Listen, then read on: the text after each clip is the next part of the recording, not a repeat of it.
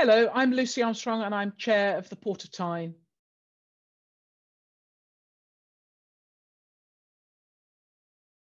Prior to the start of the COVID pandemic in 2020, the Port of Tyne board, I was probably a fairly standard chairman that we met face to face in the port buildings. And we did something which was, because our board comes from all over the place, we have someone from France, a number of people down in London, as well as some of us based locally here in the Northeast. And we would cram all of our board meetings and subcommittee meetings into a sort of 2-day period, and it was all fairly intense. We liked seeing one another, and it was all pretty efficient. COVID came, and suddenly we couldn't go to the port.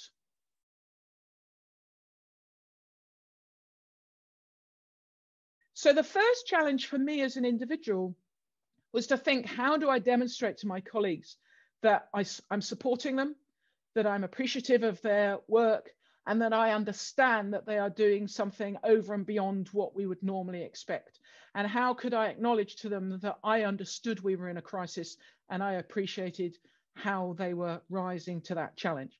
So whilst the one-to-one interaction I had with my chief exec on the phone, on Teams, same with the FD, probably upped a bit, actually the number of formal meetings I halved.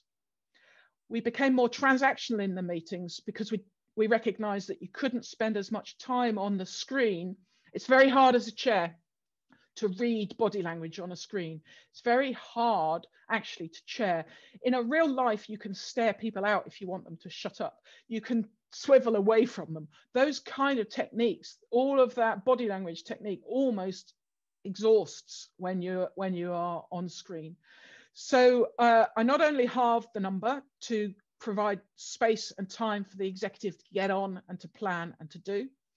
I probably spent a little bit more time than normal in the early days of the crisis, checking in with each non-exec, how they felt about the changes. And as a habit anyway, I generally at the end of the meeting ask people individually that we share collectively, just very quickly, one good thing about the meeting and one thing we'd do differently. We carried on doing that for the first few months on Zoom so that we could get better at communicating with one another on Zoom. I'm going to experiment with that until the end of 2021. We're going to keep checking in whether that's working for us, whether we need to do something different, but that's our plan.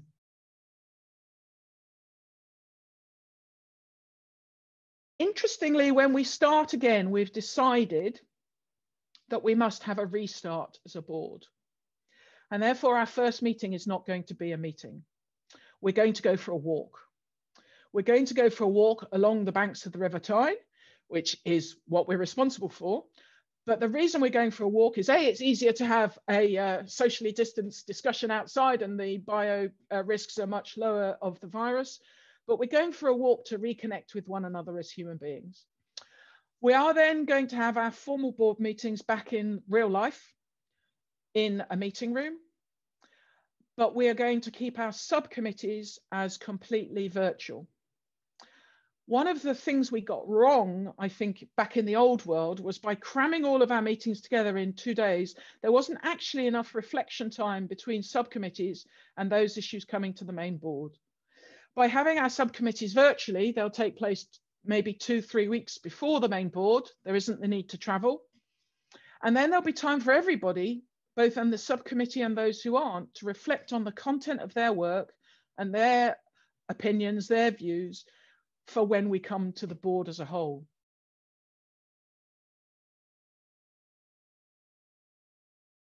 A constant challenge for a port is, how do we make those walls, how can you go through the walls? How can you make them transparent? And actually the COVID crisis of 2020 and into 2021, in some respects has exacerbated that, because traditionally what we would have done would be invite people to come and look round the port. Because it's exciting to see a river, it's exciting to see a pilot boat, it's exciting to see trains with wood pellet on them, or cranes working, or huge warehouses full of tea or full of barber coats or full of product. So one of our challenges is, how could we make the port stay alive during a time when nobody could come through the walls, including half or over half of our own colleagues. The other thing that the port often does, and because we are a trust port and we hold the river in trust on behalf of future generations of the people of the Northeast, we would hold annual events, public meetings, where we would talk about both the financial performance of the commercial side of the organisation and that wider custodian role. But in fact, we are going to do that this summer. So instead of having a face-to-face meeting, at which typically we'll get the local press, we might get some councillors, but that's about it. We're actually going to do that exclusively online. And if it's anything like some of our neighbouring ports, particularly Blythe, a little bit further up the coast, they got something like 5 or 6 times as many people. They got, I think it was 150 odd people attending their event.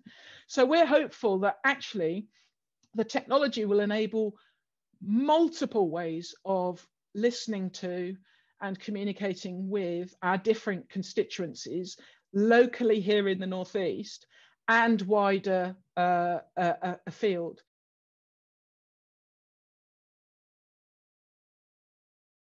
The COVID pandemic has made us realise that the technology does enable us to have footprints elsewhere in the world. We have joined something called the Connected Ports Initiative, and here we are sitting in the northeast of England, talking regularly, colleagues talking regularly to those other ports and learning from them all around the world.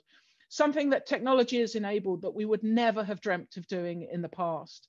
And I think the crisis has just accelerated our learning in that regard.